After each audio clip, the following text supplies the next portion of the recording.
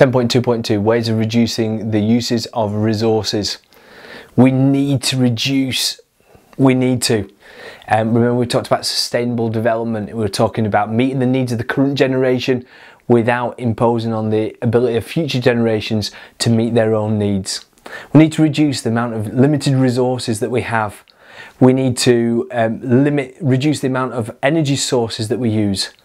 We need to reduce the amount of waste and how that impacts the environment, and our environmental impact from extracting and quarrying and all mining and all of these things. So 4 areas there we need to reduce.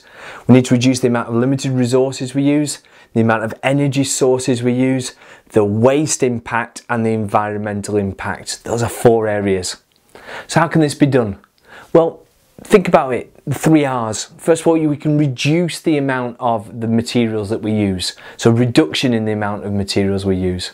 Next one, the reuse of materials. That is without processing costs. So imagine you get a milk bottle through the milkman and you leave it on your doorstep, it doesn't smash, it gets cleaned and it gets used again. It's reused without being processed. Or there's the 3rd area, which is the recycling of materials, which does include processes which do require energy, which do have an environmental impact, but they reduce the amount of limited resources that we've used. So what are we talking about? Well, metals, glass, building materials, clays, ceramics, most plastics are produced from limited resources. Most energy comes from limited resources too. So if we reduce these things and reduce the amount of energy we need, we're having an impact, a positive impact on the use of reducing the amount of resources that we're using. Also, quarrying and mining raw materials, that has an impact on the environment, which if we reduce the amount, if we want to reduce the impact on the environment, then we need to be reducing how much we use these materials. So what can we do? Well, think back to the blast furnace where iron is produced. If there's any scrap iron, that could be introduced to the iron for the blast furnace, and that will reduce the amount of iron that needs to be extracted from iron ores.